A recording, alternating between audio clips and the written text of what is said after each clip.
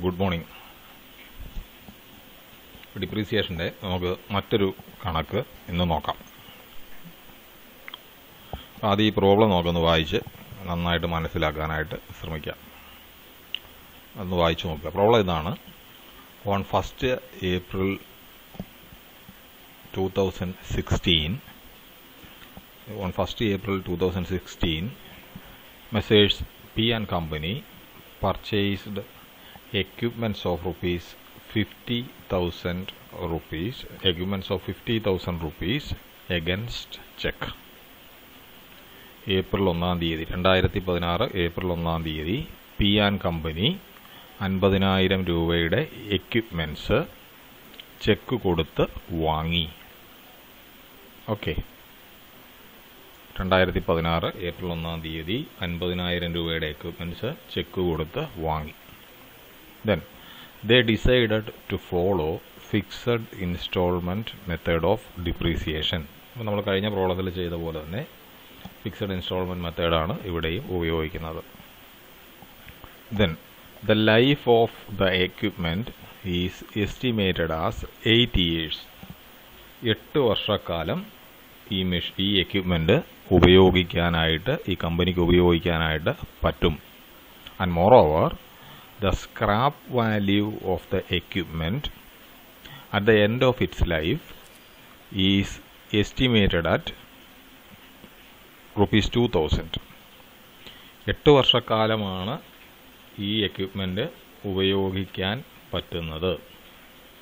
8 വർഷത്തിന് ശേഷം ഈ എക്യുപ്മെൻറ്റ് ഉപയോഗശൂന്യമാകുന്ന സമയത്ത് അതിൻ്റെ സ്ക്രാപ്പ് വാല്യൂ എന്ന് പറഞ്ഞാൽ അത് അന്നേരം ഉപയോഗശൂന്യമായി കഴിയുമ്പോൾ അത് വിൽക്കുകയാണെങ്കിൽ, നമ്മൾ സ്ക്രാപ്പായിട്ട് വിൽക്കുകയാണെങ്കിൽ, അല്ലെങ്കിൽ എന്താ പറയുക, തുരുമ്പ് വിലയ്ക്ക് അല്ലെങ്കിൽ ഇരുമ്പ് വിലയ്ക്ക് വിൽക്കുകയാണെങ്കിൽ അന്നേരം 2,000 രൂപ അതിൽ നിന്നും ലഭിക്കും. ഏപ്രിൽ 1-ാം തീയതി 2016 50,000 രൂപയുടെ എക്യുപ്മെൻറ്റ് വാങ്ങി. 8 വർഷം അത് ഉപയോഗിക്കാം. ഉപയോഗശൂന്യമാകുമ്പോൾ അതിൻ്റെ സ്ക്രാപ്പ് വാല്യൂ 2,000 റുപ്പീസാണ്. പിന്നീട് പറയുന്നത് on 1st January 2019 the entire equipment was sold for 35,000.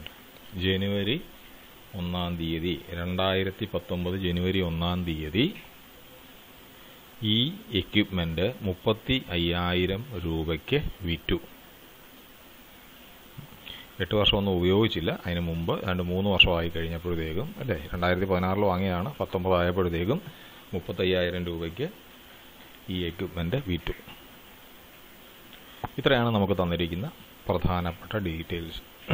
The firm closes it's books of accounts on 31st March every year. എല്ലാ വർഷവും മാർച്ച് 31-ാം തീയതിയാണ് ബുക്ക് ക്ലോസ് ചെയ്യുന്നത്. അതായത് മാർച്ച് 31-ാം തീയതി ആണ് ഇവരുടെ ഫിനാൻഷ്യൽ ഇയർ എൻഡ് ചെയ്ത് മാർച്ച് 31-ാം തീയതിയാണ് അക്കൗണ്ടുകൾ പ്രിപ്പയർ ചെയ്യുന്നത്. Then we have to prepare equipments account. Equipment account എന്ന് മാത്രമേ പറഞ്ഞിട്ടുള്ളൂ എഴുതാൻ. പക്ഷേ നമുക്കത് തെറ്റുകൂടാതെ എഴുതണമെങ്കിൽ ജേണൽ എൻട്രിയും ഒക്കെ ആവശ്യമാണ്. അതുപോലെ ഡിപ്രീസിയേഷൻ അക്കൗണ്ടും ഒക്കെ തന്നെ നമുക്ക് എഴുതണം. അപ്പോൾ എന്തായാലും ഈ പ്രോബ്ലത്തിൽ പറഞ്ഞിരിക്കുന്ന പ്രധാന കാര്യങ്ങൾ നമുക്ക് നോക്കാം, ഒന്നുകൂടെ നോക്കാം.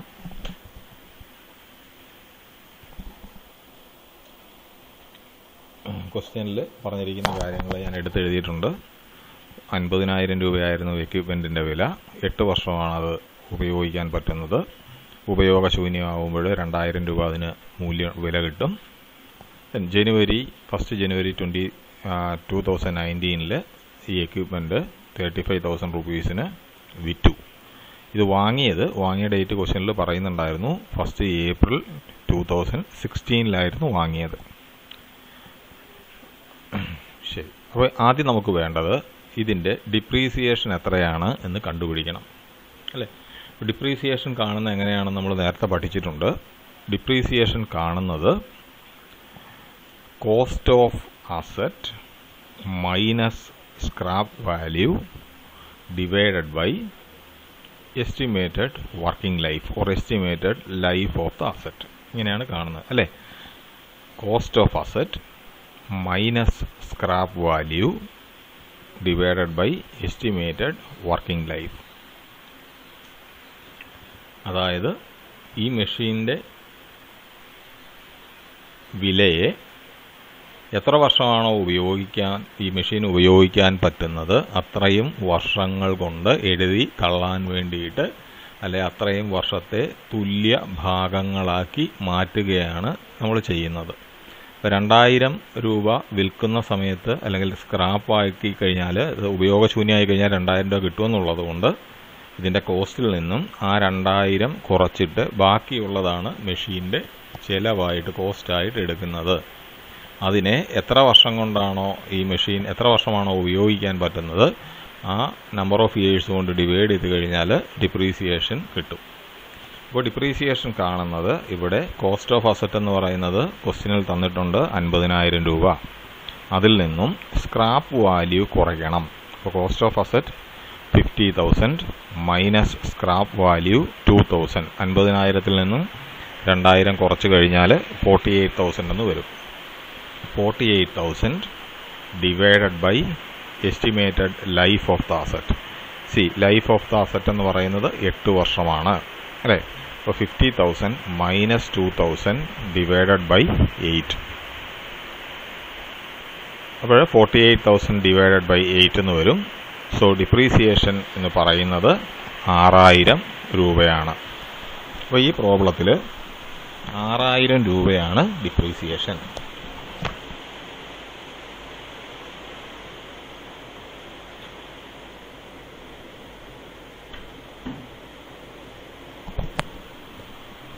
അപ്പോൾ ഡിപ്രീസിയേഷൻ കണ്ടത് കോസ്റ്റിൽ നിന്നും സ്ക്രാപ്പ് വാല്യൂ കുറച്ചു, അതിനെ നമ്പർ ഓഫ് ഇയേഴ്സ് കൊണ്ട് ഡിവൈഡ് ചെയ്തു. അപ്പോൾ നമുക്ക് ആവശ്യമുള്ള വിവരങ്ങളെല്ലാം കിട്ടിക്കഴിഞ്ഞു. കോസ്റ്റ് ഓഫ് അസറ്റ് ഉണ്ട്, ദെൻ ഡിപ്രീസിയേഷൻ്റെ എമൗണ്ട് കിട്ടി. പിന്നീട് ഒരു കാര്യം കൂടി പറയുന്നുണ്ട്. ഇത് നമ്മൾ വാങ്ങിയത് 1 ഏപ്രിൽ 2016 ജനുവരിയിൽ 2019 35,000 രൂപയ്ക്ക് വിറ്റു. അതുവരെയുള്ള ആ വർഷം വരെയുള്ള എൻട്രി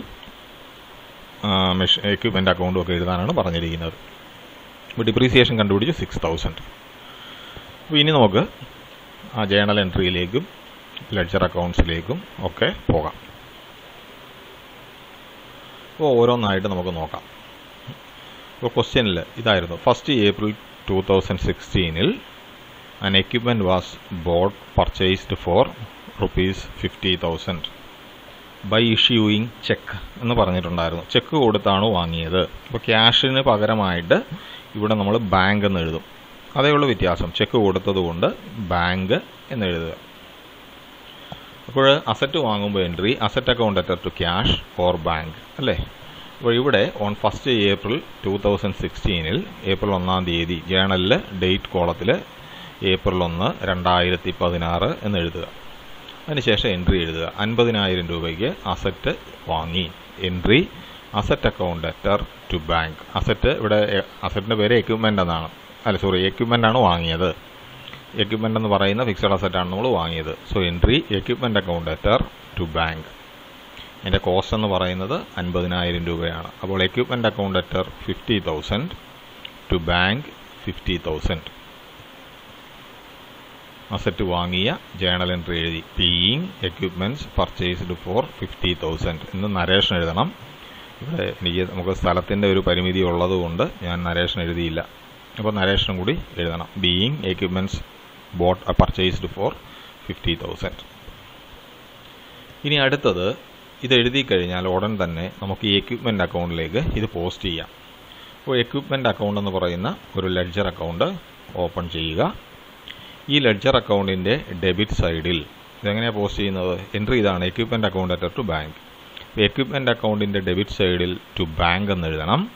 ബാങ്ക് അക്കൗണ്ടിൻ്റെ ക്രെഡിറ്റ് സൈഡിൽ ബൈ എക്യുപ്മെൻറ്റ് എന്ന് എഴുതണം. ഇവിടെ നമ്മൾ ബാങ്ക് അക്കൗണ്ട് എഴുതുന്നില്ല, എക്യുപ്മെൻറ്റ് മാത്രമേ ഉള്ളൂ. അപ്പോൾ എക്യുപ്മെൻ്റ് അക്കൗണ്ടിൻ്റെ ഡെബിറ്റ് സൈഡിൽ ആദ്യം ഡേറ്റ് എഴുതുക, ഏപ്രിൽ 1, 2016. അതിനുശേഷം എക്യുപ്മെൻ്റ് അക്കൗണ്ടിൻ്റെ ഡെബിറ്റ് സൈഡിൽ ടു ബാങ്ക് 50,000 എന്ന് എഴുതുക. എക്യുപ്മെൻ്റ് അക്കൗണ്ടിൻ്റെ ഡെബിറ്റ് സൈഡിൽ ഡേറ്റ് എഴുതിയിട്ട് ടു ബാങ്ക് 50,000 എന്നെഴുതി. അപ്പോൾ എക്യുപ്മെൻ്റ് വാങ്ങിയ എൻട്രി പോസ്റ്റ് ചെയ്തു. ഇപ്പോൾ ഏപ്രിൽ 1 ഈ കാര്യം മാത്രമേ പറയുന്നുള്ളൂ, വേറെ കാര്യങ്ങളൊന്നും പറയുന്നില്ല. പിന്നെ പറയുന്നുണ്ട് company closes it's books of accounts on March എന്ന് പറയുന്നുണ്ട്. അപ്പം അടുത്ത മാർച്ചിലാണ് അക്കൗണ്ട് ക്ലോസ് ചെയ്യുന്നത്. അപ്പോൾ അടുത്ത മാർച്ചിൽ, അതായത് ഒരു വർഷത്തിന് ശേഷം അല്ലേ, 2016 ഏപ്രിൽ 1 മുതൽ 2017 മാർച്ച് 31 വരെയുള്ള ഒരു വർഷം. ആ ഒരു വർഷത്തിന് ശേഷം 2017 മാർച്ച് 31-ാം തീയതി ബുക്സ് ഓഫ് അക്കൗണ്ട്സ് ക്ലോസ് ചെയ്യുകയാണ്. ക്ലോസ് ചെയ്യുന്ന സമയത്താണ് ഡിപ്രീസിയേഷൻ്റെ ഒക്കെ എൻട്രി എഴുതുക. അപ്പോൾ അടുത്തതായിട്ട് ചെയ്യേണ്ടത് ആ വർഷത്തെ ഡിപ്രീസിയേഷൻ്റെ എൻട്രി എഴുതണം. അതിനുവേണ്ടി ആദ്യം ഡേറ്റ് എഴുതണം, March 31, 2017. ഡിപ്രീസിയേഷൻ്റെ entry, depreciation account debtor to fixed asset, അതാണ് എൻട്രി. ഇവിടെ അസറ്റിൻ്റെ പേര് എക്യുപ്മെൻ്റ് എന്നാണ്. So entry depreciation account debtor to equipment. ഡിപ്രീസിയേഷൻ്റെ amount എത്രയാണെന്ന് നേരത്തെ നമുക്ക് കണ്ടുപിടിച്ച് വെച്ചിട്ടുണ്ടായിരുന്നു. 6000 രൂപയാണ് ഡിപ്രീസിയേഷൻ്റെ amount. So entry depreciation account debtor 6000 to equipments 6000. ആ വർഷത്തിൻ്റെ അവസാനം 6000 രൂപ ഡിപ്രീസിയേഷൻ ചാർജ് ചെയ്തു. അടുത്തതായിട്ട് ഇത് പോസ്റ്റ് ചെയ്യണം.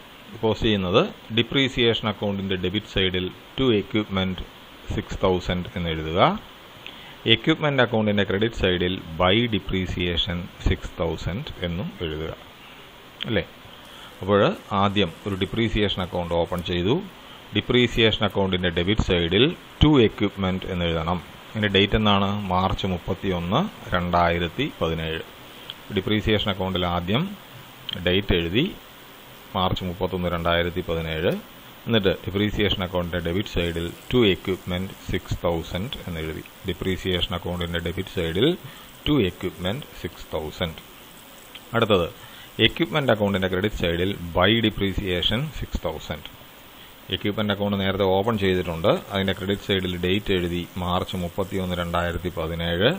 then ഈ എൻട്രി പോസ്റ്റ് ചെയ്തു, ബൈ ഡിപ്രീസിയേഷൻ 6000. ആ എൻട്രി എഴുതി. ഇനിയും അക്കൗണ്ടുകൾ ക്ലോസ് ചെയ്യുകയാണ്. ഈ വർഷം വേറെ കാര്യങ്ങളൊന്നും പറഞ്ഞിട്ടില്ല. അപ്പോൾ എക്യുപ്മെൻ്റ് അക്കൗണ്ട് അടുത്തായിട്ട് ബാലൻസ് ചെയ്യുകയാണ്. എക്യുപ്മെൻ്റ് അക്കൗണ്ട് ബാലൻസ് ചെയ്യുമ്പോൾ ഈ സൈഡിൽ 50,000 ഉണ്ട്. ഇവിടെ 6000 മാത്രമേ എഴുതിയിട്ടുണ്ടായിരുന്നുള്ളൂ. അപ്പോൾ 50,000-ൽ നിന്നും ഈ 6000 കുറയ്ക്കുന്നു. 6000 കുറയ്ക്കുമ്പോൾ 44,000 രൂപ ഈ അക്കൗണ്ടിൽ ബാലൻസ് വരും. അതിന് നേരെ ബൈ ബാലൻസ് ക്യാരി ഡൗൺ എന്നെഴുതി. അപ്പോൾ എക്യുപ്മെൻ്റ് അക്കൗണ്ടിലെ ബാലൻസ് കിട്ടി. By balance carry down 44,000. ഇത് എഴുതിയത് മാർച്ച് 31-ാം തീയതിയാണ്. അതുകൊണ്ട് തൊട്ടടുത്ത ഡേറ്റ് ഇട്ടിട്ട് ഏപ്രിൽ 1, 2017 എന്ന് ഡേറ്റ് ഇട്ടിട്ട് ഈ ക്യാരി ഡൗൺ ചെയ്ത ബാലൻസ് ബ്രോഡ് ഡൗൺ ചെയ്യുകയാണ്. To balance broad down 44,000. ഈ 44,000 ഇങ്ങോട്ടേക്ക് എടുത്തെഴുതി. അടുത്തത് ഇനിയും ഡിപ്രീസിയേഷൻ അക്കൗണ്ട് ക്ലോസ് ചെയ്യണം. ഡിപ്രീസിയേഷൻ അക്കൗണ്ട് ക്ലോസ് ചെയ്യുന്നത് ഡിപ്രീസിയേഷൻ അക്കൗണ്ടിലെ ബാലൻസ് പ്രോഫിറ്റ് ആൻഡ് ലോസ് അക്കൗണ്ടിലേക്ക് മാറ്റിയിട്ടാണ് ക്ലോസ് ചെയ്യുക. അതിൻ്റെ entry P and L account debtor to depreciation. Profit and loss account debit സൈഡിൽ ടു ഡിപ്രീസിയേഷൻ എഴുതണം. അതിപ്പോൾ നമ്മൾ എഴുതുന്നില്ല. ഡിപ്രീസിയേഷൻ അക്കൗണ്ടിൻ്റെ ക്രെഡിറ്റ് സൈഡിൽ ബൈ പി ആൻഡ് എൽ എന്ന് എഴുതണം അല്ലേ. ഇത് വരുന്നത് ഇങ്ങനെയാണ്. ഡിപ്രീസിയേഷൻ അക്കൗണ്ട് നമ്മൾ ബാലൻസ് ചെയ്ത് നോക്കാൻ പോവുകയാണ്. ഡിപ്രീസിയേഷൻ അക്കൗണ്ട് ഡെബിറ്റ് സൈഡിൽ ടു എക്യുപ്മെൻ്റ് 6000 എന്ന് നേരത്തെ പോസ്റ്റ് ചെയ്ത് വെച്ചിട്ടുണ്ടായിരുന്നു. ഈ സൈഡിൽ 6000 ആണ് ടോട്ടൽ. ഈ സൈഡിൽ ഇവിടെ എമൗണ്ട് ഒന്നും ഇല്ലായിരുന്നു. അത് ബാലൻസ് ചെയ്യുക. ആ ബാലൻസിന് നേരെ ബൈ പി ആൻഡ് എൽ എന്ന് എഴുതുക. അപ്പോൾ entry P and L account debtor to depreciation.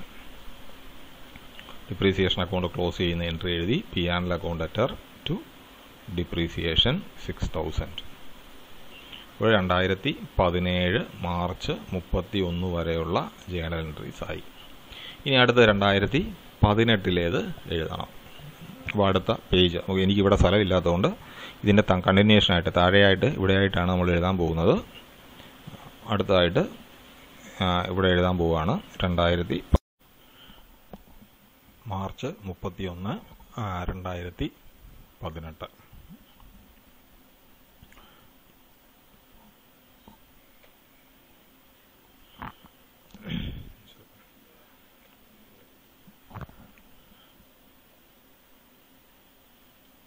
ഈ വർഷത്തെ എൻട്രി എഴുതിയിട്ട് അടുത്ത വർഷത്തെ എൻട്രി എഴുതുകയാണ്. ഇവിടെ സ്പേസ് ഇല്ലാത്തതുകൊണ്ട് ഞാൻ ഇപ്പുറത്തേക്ക് എടുത്ത് എഴുതി. മാർച്ച് 31, 2018 എൻട്രീസാണ്. അപ്പോൾ 2018 മാർച്ച് 31 ആ വർഷത്തെ ഡിപ്രീസിയേഷൻ്റെ എൻട്രി എഴുതണം. Entry depreciation account debtor to equipment 6000 ആണ് ഡിപ്രീസിയേഷൻ അല്ലേ. Depreciation account debtor to equipment 6000 അത് പോസ്റ്റ് ചെയ്തു. ഡിപ്രീസിയേഷൻ അക്കൗണ്ടിൻ്റെ ഡെബിറ്റ് സൈഡിൽ മാർച്ച് 31 എന്ന് എഴുതിയിട്ട് ടു എക്യുപ്മെൻറ്റ് 6000. അതുപോലെ എക്യുപ്മെൻറ്റ് അക്കൗണ്ടിൻ്റെ ക്രെഡിറ്റ് സൈഡിൽ മാർച്ച് 31, 2018 എന്ന് എഴുതിയിട്ട് ബൈ ഡിപ്രീസിയേഷൻ 6000. അപ്പോൾ ഈ എൻട്രി പോസ്റ്റ് ചെയ്തു. Depreciation account debtor to equipment അതാണ് ആ വർഷത്തെ ഡിപ്രീസിയേഷൻ്റെ എൻട്രി. ഡിപ്രീസിയേഷൻ അക്കൗണ്ടിൽ ഡെബിറ്റ് ചെയ്തു, എക്യുപ്മെൻറ്റ് അക്കൗണ്ടിൽ ക്രെഡിറ്റ് ചെയ്യുകയും ചെയ്തു. പിന്നെ അത് കഴിഞ്ഞാൽ ചെയ്യേണ്ടത് ഡിപ്രീസിയേഷൻ അക്കൗണ്ട് ക്ലോസ് ചെയ്യുകയാണ്. ഡിപ്രീസിയേഷൻ അക്കൗണ്ട് ക്ലോസ് ചെയ്യുമ്പോൾ entry P&L account debtor to depreciation. ഈ ഡിപ്രീസിയേഷനെ P&Lലേക്ക് മാറ്റുകയാണ്. പ്രോഫിറ്റ് ആൻഡ് ലോസ് അക്കൗണ്ടിൽ ഡെബിറ്റ് ചെയ്യുകയാണ്. Entry P&L account debtor to depreciation 6000 അല്ലേ. അല്ലാന്നുണ്ടെങ്കിൽ ഇങ്ങനെ ചിന്തിക്കുക. ഡിപ്രീസിയേഷൻ അക്കൗണ്ടിൽ ഇവിടെ നമ്മൾ പോസ്റ്റ് ചെയ്തിട്ടുണ്ട്. ഇത് വർഷാവസാനം മാർച്ച് 31 ബാലൻസ് ചെയ്യണം. ഈ സൈഡിൽ 6000 ഉണ്ട്, ഇവിടെ ഒന്നുമില്ല. അപ്പോൾ ഇവിടെ ബാലൻസ് ചെയ്തു. 6000 രൂപ ബാലൻസ് എഴുതി.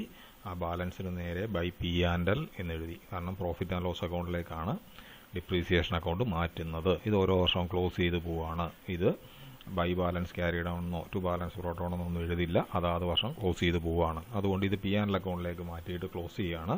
So closing entry P&L account debtor to depreciation 6000. Profit and loss account debit സൈഡിൽ ടു ഡിപ്രീസിയേഷൻ 6000 എന്ന് എഴുതണം. P&L അക്കൗണ്ട് ഇപ്പോൾ നമ്മൾ എഴുതുന്നില്ല. പിന്നെ ഡിപ്രീസിയേഷൻ അക്കൗണ്ടിൻ്റെ ക്രെഡിറ്റ് സൈഡിൽ ബൈ P&L 6000 എന്ന് എഴുതണം. അപ്പോൾ ആ എൻട്രിയാണ് ഈ വന്നത്. അപ്പോൾ depreciation account debtor to equipment എന്നുള്ളത് പോസ്റ്റ് ചെയ്തു. P&L account debtor to depreciation എന്നുള്ളത് എഴുതി. ഇപ്പോൾ 2018 2 ജേണൽ എൻട്രീസേ ഉള്ളൂ. അത് രണ്ടും എഴുതി 2 ലെഡ്ജർ അക്കൗണ്ടിലും പോസ്റ്റ് ചെയ്തു. ഇനിയും ഈ 2018 ഡിപ്രീസിയേഷൻ അക്കൗണ്ട് കഴിഞ്ഞു. 2018 എക്യുപ്മെൻറ്റ് അക്കൗണ്ട് ബാലൻസ് ചെയ്യാനുണ്ട്. എക്യുപ്മെൻറ്റ് അക്കൗണ്ടിൻ്റെ ഡെബിറ്റ് സൈഡിൽ ടു ബാലൻസ് ബ്രോട്ട് ഡൗൺ 44000 എന്ന് കഴിഞ്ഞ വർഷത്തെ ബാലൻസ് എടുത്തെഴുതിയിട്ടുണ്ടായിരുന്നു. അതിനുശേഷം ഈ വർഷത്തെ ഡിപ്രീസിയേഷൻ നമ്മൾ പോസ്റ്റ് ചെയ്തു ബൈ ഡിപ്രീസിയേഷൻ 6000. ഇനി ഇത് ബാലൻസ് ചെയ്യണം. ബാലൻസ് ചെയ്യുമ്പോൾ ഇവിടെ 44000 ഉണ്ട്, ഇവിടെ 6000 ഉള്ളൂ. 38000 രൂപയുടെ വ്യത്യാസമുണ്ട്. ആ വ്യത്യാസത്തിന് നേരെ ബൈ ബാലൻസ് ക്യാരി ഡൗൺ എന്നെഴുതി. ഇത് 44000 ടോട്ടലും എഴുതി. ഇനിയും മറന്നു പോവാതെ അടുത്തതായിട്ട് ചെയ്യേണ്ടത് 2019 ഏപ്രിൽ 1 എന്നിവിടെ ഡേറ്റ് എഴുതുക. ഡേറ്റ് എഴുതിയിട്ട് ഈ ബാലൻസിനെ ബ്രോട്ട് ഡൗൺ ചെയ്യണം. ടു ബാലൻസ് ബ്രോട്ട് ഡൗൺ എന്ന് പറഞ്ഞ് ഇവിടെ എഴുതണം. 2019 April 1 to balance brought down 38,000 എന്ന് എഴുതുക. അപ്പോൾ അതെഴുതി. എക്യുപ്മെൻറ്റ് അക്കൗണ്ടിൻ്റെ ഡെബിറ്റ് സൈഡിൽ ഏപ്രിൽ 1, 2018 എന്ന് എഴുതിയിട്ട് ടു ബാലൻസ് ബ്രോട്ട് ഡൗൺ 38,000 എന്ന് ബാലൻസ് എഴുതി. ഇനിയും അടുത്തതായിട്ട് 2019 അല്ലെ 2018-19 ഫിനാൻഷ്യൽ ഇയറിലെ എൻട്രീസ് എഴുതാൻ പോവുകയാണ്. ഇതിൽ പറയുന്നത് ക്വസ്റ്റ്യനിൽ നമ്മളോട് പറഞ്ഞിരിക്കുന്നത് ഈ എക്യുപ്മെൻറ്റ് 2019 ജനുവരി 1 35,000 രൂപയ്ക്ക് വിറ്റു എന്നാണ് പറയുന്നത് അല്ലേ. ക്വസ്റ്റ്യനിൽ അങ്ങനെയാണ് പറഞ്ഞത്. ക്വസ്റ്റ്യൻ നോക്കിക്കോളൂ. On 1st January 2019 entire equipment is sold for 35,000. ജനുവരി 1 മുഴുവൻ എക്യുപ്മെൻറ്റും കൂടി 35,000 രൂപയ്ക്ക് വിറ്റു. അപ്പോൾ അതിൻ്റെ എൻട്രി എന്ന് പറയുന്നത് bank account debtor to asset എന്നാണ്. അസറ്റ് വിൽക്കുമ്പോഴുള്ള എൻട്രി അല്ലെങ്കിൽ bank account debtor to equipment എന്നാണ്. പക്ഷേ അത് എഴുതുന്നതിന് മുമ്പ് ഒരു കാര്യം നമ്മൾ ശ്രദ്ധിക്കണം. ഈ 35,000 രൂപയ്ക്ക് അസറ്റ് വിറ്റപ്പോൾ ലാഭമാണോ നഷ്ടമോ അങ്ങനെ വല്ലതും ഉണ്ടായിട്ടുണ്ടോ എന്ന് ശ്രദ്ധിക്കണം. അപ്പോൾ ഇവിടെ വേണമെങ്കിൽ നമുക്ക് നോക്കാം. ഇപ്പം ഇവിടെ എക്യുപ്മെൻ്റ് അക്കൗണ്ടിൽ 38,000 രൂപ ബാലൻസ് ഉണ്ട്. ഈ അസറ്റാണ് 35,000 രൂപയ്ക്ക് വിറ്റിരിക്കുന്നത് അല്ലേ. അപ്പോൾ ഇത് ലാഭമാണോ നഷ്ടമാണോ എന്ന് നോക്കണം. പക്ഷെ ഒരു കാര്യം നോക്കണം, ഈ 38,000 രൂപ എക്യുപ്മെൻ്റ് അക്കൗണ്ടിലെ ബാലൻസ് അല്ലെങ്കിൽ ഈ എക്യുപ്മെൻറ്റിൻ്റെ വില ബുക്ക് വാല്യൂ എന്ന് പറയുന്നത് ഏപ്രിൽ 1-ാം തീയതിയിലെ ബുക്ക് വാല്യൂ ആണ് ഈ 38,000 രൂപ. ക്വസ്റ്റ്യനിൽ പറയുന്നത് ഈ അസറ്റ് വിൽക്കുന്നത് 2019 ജനുവരി 1-ാം തീയതിയാണ്. അപ്പോൾ ഈ ദിവസം മുതൽ, അതായത് ഏപ്രിൽ 1 മുതൽ ജനുവരി 1 വരെ അല്ലെങ്കിൽ ഡിസംബർ 31-ാം തീയതി വരെ അല്ലെ ജനുവരി 1-ാം തീയതി വരെ ഉപയോഗിച്ചിട്ടാണ് ഈ അസറ്റ് വിൽക്കുന്നത്. അപ്പോൾ April, May, June, July, August, September, October, November, December 9 മാസമുണ്ടത്. 9 മാസം ഉപയോഗിച്ചതിന് ശേഷമാണ് ഈ അസറ്റ് വിൽക്കുന്നത്.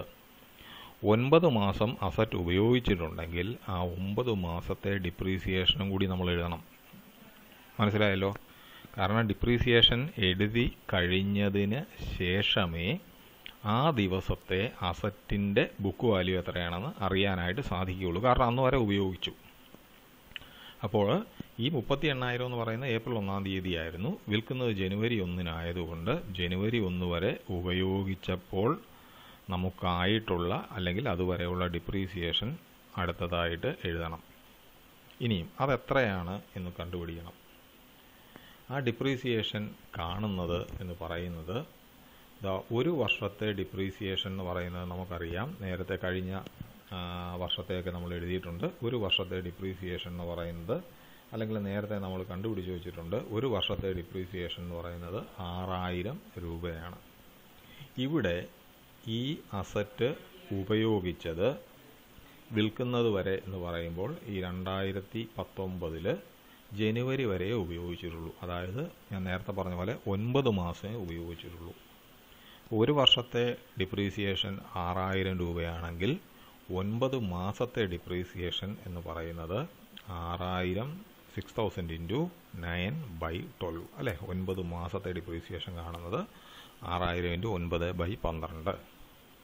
അപ്പോൾ നമുക്ക് കിട്ടും 4,500 രൂപ എന്ന് വരും. അപ്പോൾ ഈ മെഷീൻ 1-ാം തീയതി വിൽക്കുന്നത് വരെ നമുക്ക് ആയ ഡിപ്രീസിയേഷൻ എന്ന് പറയുന്നത് 4,500 രൂപയാണ്. അപ്പോൾ ആ ഡിപ്രീസിയേഷൻ അടുത്തതായിട്ട് എഴുതണം. എന്നിട്ടേ മെഷീൻ വിൽക്കുന്ന എൻട്രി എഴുതാനായിട്ട്, എക്യുപ്മെൻറ്റ് വിൽക്കുന്ന എൻട്രി എഴുതാനായിട്ട് പറ്റുകയുള്ളൂ. അപ്പോൾ അതിൻ്റെ എൻട്രി എഴുതുകയാണ്. എൻട്രി സെയിം ആണ്. ഡിപ്രീസിയേഷൻ അക്കൗണ്ട് അറ്റർ ടു എക്യുപ്മെൻറ്റ് 2019 ജനുവരി 1-ാം തീയതി ഡിപ്രീസിയേഷൻ അക്കൗണ്ട് അറ്റർ ടു എക്യുപ്മെൻറ്റ് 4,500 എന്ന് എഴുതി. കാരണം അന്ന് അസറ്റ് എക്യുപ്മെൻറ്റ് വിൽക്കാൻ പോവുകയാണ്. വിൽക്കുന്നതിന് മുമ്പായിട്ട് അതുവരെ ആ വർഷത്തിലെ ആ മാസം വരെ അല്ലെങ്കിൽ ആ സമയം വരെ അത് ഉപയോഗിച്ചതിൻ്റെ ചെലവ് അല്ലെങ്കിൽ ഡിപ്രീസിയേഷൻ എഴുതണം. അതുകൊണ്ട് എഴുതി ഡിപ്രീസിയേഷൻ അക്കൗണ്ട് അറ്റർ ടു എക്യുപ്മെൻറ്റ്. ഇനിയാണ് ഈ അസറ്റ് 35,000 രൂപയ്ക്ക് വിറ്റപ്പോൾ കമ്പനിക്ക് ലാഭമാണോ നഷ്ടമാണോ ഉണ്ടായത് എന്ന് നോക്കുന്നത്. അത് നോക്കുന്നത് വിൽക്കുന്ന ദിവസത്തെ ബുക്ക് വാല്യൂ എത്രയാണോ ആ ബുക്ക് വാല്യൂവും വിറ്റപ്പോൾ കിട്ടിയ തുകയും തമ്മിൽ താരതമ്യം ചെയ്തിട്ട് കമ്പയർ ചെയ്തിട്ടാണ് നമ്മൾ തീരുമാനിക്കുന്നത്. ഇനി അസറ്റ് വിൽക്കുന്ന ദിവസം, അതായത് ജനുവരി 1-ാം തീയതിയിലെ ബുക്ക് വാല്യൂ കാണുന്നത് എങ്ങനെയാണെന്ന് നോക്കൂ. ഏപ്രിൽ 1-ാം തീയതി 38,000 രൂപ ഇതിന് വിലയുണ്ടായിരുന്നു. എന്നാൽ 9 മാസം ഉപയോഗിച്ച് കഴിഞ്ഞപ്പോൾ അതിന് 4,500 രൂപ ഡിപ്രീസിയേഷനായി. 4,500 രൂപ കൂടി അതിൻ്റെ വില കുറഞ്ഞു. അപ്പോൾ ജനുവരി 1-ാം തീയതിയിലെ വില എന്ന് പറയുന്നത് 38,000 നിന്നും 4,500 കുറച്ചിട്ട് കിട്ടുന്ന 33,500 രൂപയാണ്. This is how we calculate the profit on sale of equipment. Because here the book value of the asset is 38,000. This is the value on 1st April 2018. And from that amount we have to deduct the depreciation for 9 months because we are going to sell this equipment on 1st January. 1st January ആയപ്പോഴത്തേക്കും we have completed 9 months അല്ലേ? April to January 9 months are there. So we have used this equipment for 9 months. Therefore we have to deduct 9 months depreciation from the book value in order to get the book value on 1/1/2019. So from this 38,000 we have deducted 4,500 which is the depreciation for 9 months. So then we got the book value on 1/1/2019. We got the book value as 33,500 on the date of sale. So the book value on the date of sale or book value on 1/1/29 is 33,500, and we have received 35,000 rupees from the sale of this machine. അല്ലേ, ഇറ്റപ്പോൾ 35,000 രൂപ കിട്ടി. അപ്പോൾ 33,500 ആണ് book value എന്ന് പറയുന്നത്. എന്നാൽ 35,000 രൂപ ഈ അസറ്റ് വിറ്റപ്പോൾ കമ്പനിക്ക് കിട്ടി. So here as the selling price is higher than the book value, അല്ലേ, ഒരു അസറ്റിൻ്റെ വിലയേക്കാൾ കൂടിയ വിലയ്ക്ക് വിറ്റതുകൊണ്ട് here we have earned A profit of 1,500 rupees. ഇത് -1 ഇട്ടേക്കുന്നത്, ഞാൻ ഒരു ഹൈഫൻ ഇട്ടതാണ്, അതിങ്ങോട്ട് ചേർന്ന് പോയതാണ്, സോറി. അപ്പോൾ 1,500 രൂപ ലാഭത്തിലാണ് വിറ്റത്, അല്ലേ. കാരണം 33,500 ആണ് അതിൻ്റെ ബുക്ക് വാല്യൂ. ആ അസറ്റ് 35,000 രൂപയ്ക്കാണ് വിൽക്കുന്നത്. 33,500 രൂപ വിലയുള്ള അസറ്റ് 35,000 രൂപയ്ക്ക് വിറ്റപ്പോൾ 1,500 രൂപ ലാഭമുണ്ടായി. ഇനിയും ഇതിനെ ജേണൽ എൻട്രി ആക്കി മാറ്റണം. അപ്പോൾ നേരത്തെ ഞാൻ പറഞ്ഞു അസറ്റ് വിൽക്കുമ്പോൾ എൻട്രി ക്യാഷ് അക്കൗണ്ട് ഡെറ്റർ അല്ലെങ്കിൽ bank account debtor to asset എന്നാണ്. അപ്പോൾ ഇവിടെ bank account debtor to asset എന്ന് നമ്മൾ എഴുതാൻ പോവുകയാണ്. ബാങ്ക് അക്കൗണ്ട് ഡെറ്റർ എത്ര രൂപയാണ് കിട്ടിയത്? 35,000. So bank account debtor 35,000 to asset to equipment. എക്യുപ്മെൻറ്റിൻ്റെ വില എന്ന് പറയുന്നത് 33,500 ആണ്. So to equipment 33,500. പിന്നെ നമുക്കറിയാം ഒരു 1,500 രൂപ ലാഭം കൂടിയുണ്ട്. ലാഭത്തിൻ്റെ എൻട്രി നേരത്തെ നമ്മൾ പഠിച്ചിട്ടുണ്ട്, ടു പ്രോഫിറ്റ് ഓൺ സെയിൽ, അല്ലേ. എൻട്രി നേരത്തെ പഠിച്ചതാണ്. When asset is sold on A profit the entry is bank account debtor to asset to profit on sale of asset. Then ഒരു കാര്യം കൂടി ഞാൻ പറഞ്ഞിരുന്നു, ഇങ്ങനെ പ്രോഫിറ്റ് ഓൺ സെയിൽ ഉണ്ടായിക്കഴിഞ്ഞാൽ അത് ആ വർഷത്തെ P&L അക്കൗണ്ടിലേക്ക് മാറ്റണം. Entry profit on sale of asset account debtor to P&L, ആ എൻട്രിയും കൂടി എഴുതാനുണ്ട്. അപ്പോൾ അതിനു മുമ്പ് നമുക്ക് ഈ എൻട്രി എഴുതാം. അപ്പോൾ അസറ്റ് വിറ്റപ്പോൾ 1,500 രൂപ ലാഭമുണ്ടായി. സോ എൻട്രി ഇതാണ്, bank account debtor to asset to profit on sale of asset. Bank account debtor 35,000, to equipment 33,500, to profit on sale of equipment 1,500. ഇത് പോസ്റ്റ് ചെയ്യണം. ഇത് പോസ്റ്റ് ചെയ്യുമ്പോൾ ബാങ്ക് അക്കൗണ്ടിൻ്റെ ഡെബിറ്റ് സൈഡിൽ ടു എക്യുപ്മെൻ്റ് എന്നും to profit on sale of asset എന്നും എഴുതും.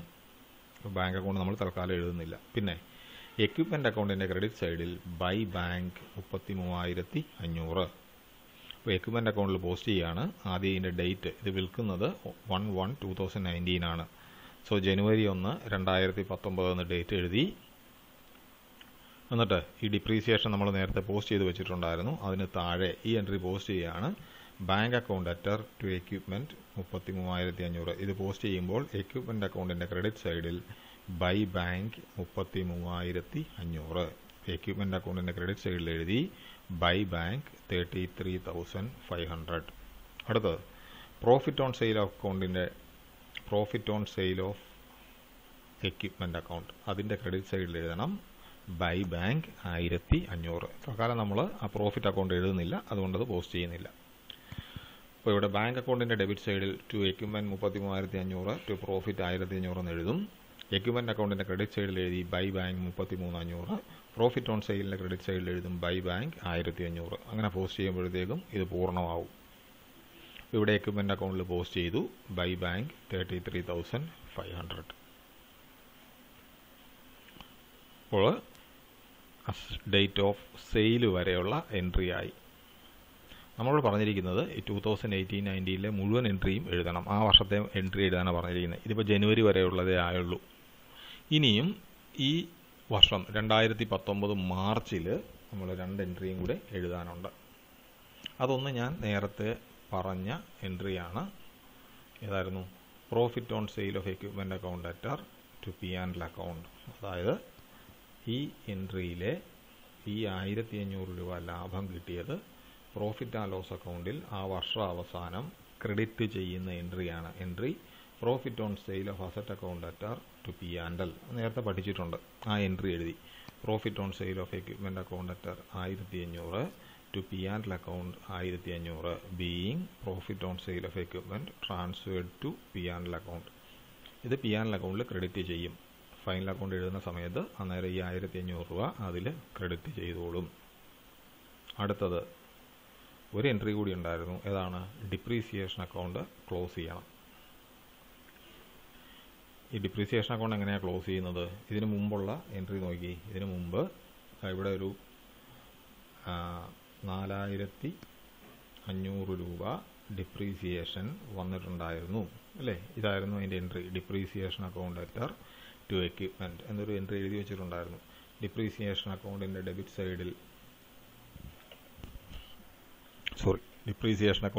സൈഡിൽ ജനുവരി 1 തീയതി ടു എക്യുപ്മെൻ്റ് എന്ന് എഴുതിയായിരുന്നു. അതുപോലെ എക്യുപ്മെൻ്റ് അക്കൗണ്ടിൻ്റെ ക്രെഡിറ്റ് സൈഡിൽ ബൈ ഡിപ്രീസിയേഷൻ എന്ന് എഴുതിയായിരുന്നു. ഇനിയും അത് ജനുവരിയിലാണ് എഴുതിയത്. ഇനി മാർച്ച് 31 ആകുമ്പോൾ സാധാരണ പോലെ ഈ ഡിപ്രീസിയേഷൻ അക്കൗണ്ട് ക്ലോസ് ചെയ്യണം. ഇത് ക്ലോസ് ചെയ്യാൻ വേണ്ടി ഡിപ്രീസിയേഷൻ അക്കൗണ്ടിലെ ബാലൻസ് P&L അക്കൗണ്ടിലേക്ക് മാറ്റുകയാണ് ചെയ്യുക. Entry P&L account letter to depreciation 4500 അല്ലേ? അല്ലെങ്കിൽ ഞാൻ നേരത്തെ പറഞ്ഞ പോലെ ഡിപ്രീസിയേഷൻ അക്കൗണ്ടിലെ ബാലൻസ് എത്രയാണെന്ന് നോക്കണം. ആ ബാലൻസിന് നേരെ ബൈ P&L എന്ന് എഴുതുക. So entry P&L account letter to depreciation എന്ന് വരും. അതെഴുതി profit and loss account letter to depreciation 4500. ഇത്രയും ചെയ്ത് കഴിഞ്ഞപ്പോൾ ഈ പ്രോബ്ലം കഴിഞ്ഞു. മനസ്സിലായെന്ന് കരുതുന്നു. ഞാൻ കഴിഞ്ഞ ക്ലാസ്സിൽ പറഞ്ഞ പോലെ ദയവേദി ഇത് ഇങ്ങനെ കണ്ടു കഴിഞ്ഞാൽ നമുക്ക് പഠിക്കാൻ പറ്റില്ല. ക്വസ്റ്റ്യൻ ഒരു പേപ്പറിലേക്ക് എഴുതുക, എന്നിട്ട് തന്നെ അത് ചെയ്ത് നോക്കുക. എന്നിട്ട് ഇതിൽ കണ്ടതുപോലെ ഉത്തരങ്ങൾ വരുന്നുണ്ടോ എന്ന് നോക്കുക. Thank you.